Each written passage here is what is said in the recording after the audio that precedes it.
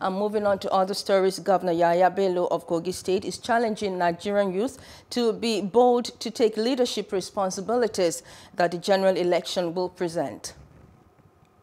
Will not tell you to come out.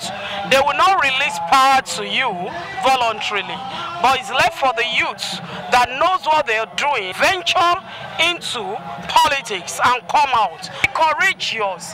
Have that spirit of boldness and come out and let them know that you can do it.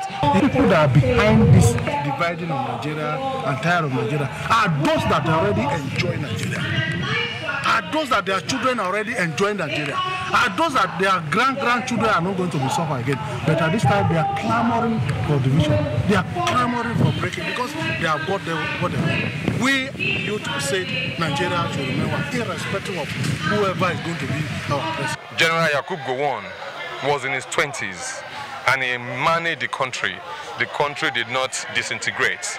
So if youth could handle it in the 60s, and those youths are now old and weak, it is the best thing to do to call on the youth now to take over, to learn leadership while they are still alive as their mentors, and they get it right.